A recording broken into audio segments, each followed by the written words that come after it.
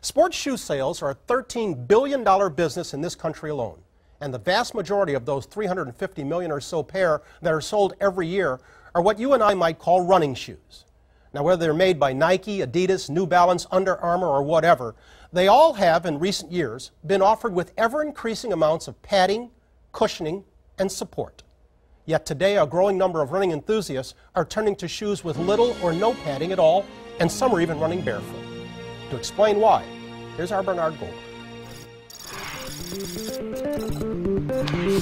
I like Nike and like Vans, specifically the slip line. The Adidas Cloud Foam. Grade A cushion. They're gray and black. I also have the Adidas Cloud Foam. Mine are white and gray. They're really comfy inside and they get me going places. You know, the creation of shoes was for a very simple reason. It was to protect our feet against elements that would damage them.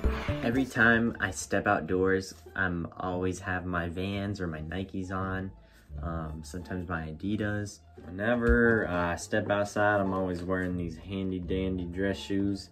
I like getting them polished every once in a while. They're really nice. I'm actually a professional track athlete and I'm sponsored by Nike. So you're never gonna catch me wearing anything else but Nikes. I love those shoes, a lot of comfort, a lot of padding. They're really comfortable. So a lot of the changes that we associate with traditional shoes, cushion, heel toe drop, we can actually accredit back to the running boom in the 1970s. Bill Bowerman was the other co-founder of Nike. In the beginning, Bowerman was primarily building shoes for track. They were lightweight, purely for performance. People were coming to Bowerman wanting to learn how to run, learn how to jog. A lot of those people that hadn't done that before started having problems with their Achilles tendon and their calf. Bowerman decided upon a half-inch heel lift based on what doctors were telling him. It was because they were trying to accommodate people that had worn dress shoes all their life. It wasn't from the athletes, it was more from the general public that needed a product that they could wear without discomfort. Beyond that, they started adding a counter, they started adding arch support. So they're adding band-aids to the effect of creating a problem with the heel. I think in today's world, fashion is first before performance. Is it going to sell? Is it have that right look or appeal? Definitely put fashion first. I think fashion first is the way to go. You don't want to go outside looking all dusty and crusty and like some like dirty boots, you know? You want to have the nice, fresh, nice, whatever they call it back in the day, slicked up shoes. Without a doubt. I mean, like, how can you go outside in dirty white Vans? Like, they have to be the most professional looking shoes you could get because obviously shoes are important and they fulfill an outfit, and if your shoes don't match or if they're dirty, your outfit's incomplete.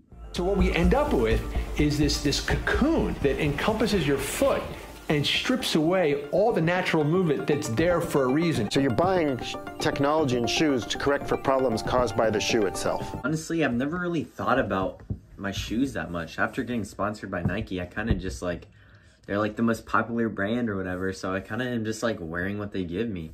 But now after having this interview with you, I'm really starting to think about it, and like, you're right, like sometimes my feet feel a little crammed in there, you know? But like, I mean, now that I think about it, I guess my dress shoes are a little crammy sometimes. I mean, I guess that would explain this bunion I have over here. It's not looking too good. But, I don't know, it's just, I've never really, my whole life, I've always worn shoes, so I didn't even imagine that there'd be a problem with these things. So you're telling me this entire time, my feet hurt when I wear Vans because they're not even designed to fit my foot in the first place? Then why the heck do we even have shoes? There's a powerful sensory connection between the feet and the brain. The feet are actually part of how your brain sees movement. This makes perfect sense because in an evolutionary environment, you want to know exactly what you're stepping on. Is it hot? Is it cold? Is it sharp?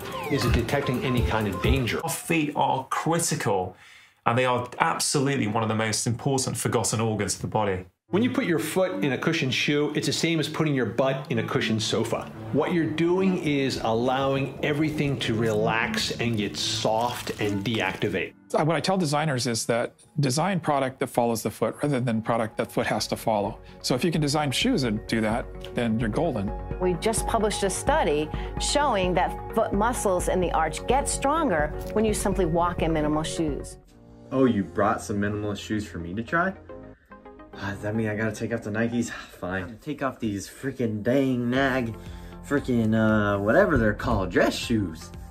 I really hope you're right. I'm taking off my white Vans for this. Oh my gosh, wow, look at the space difference. Look how much wider this one is. It's actually like the shape of my foot. Screw these white Vans. What in tarnation? You're telling me I've been wearing a damn Arrow my whole life? What in the world? Look how much wider this is. My foot could actually fit in this. No wonder I have bunions. I took off the Nikes for this, so let's see.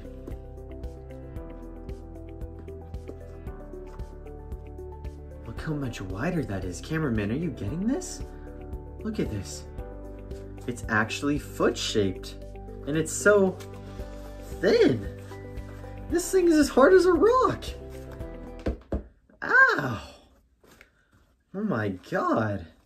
I need to make this switch for sure. I could go so much faster in these.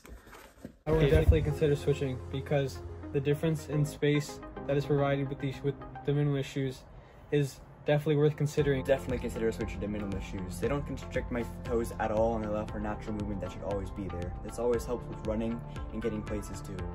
If people can realize that they can just strip away all this unnecessary junk and that they will immediately feel the benefits of it, that hopefully is the best message for our future.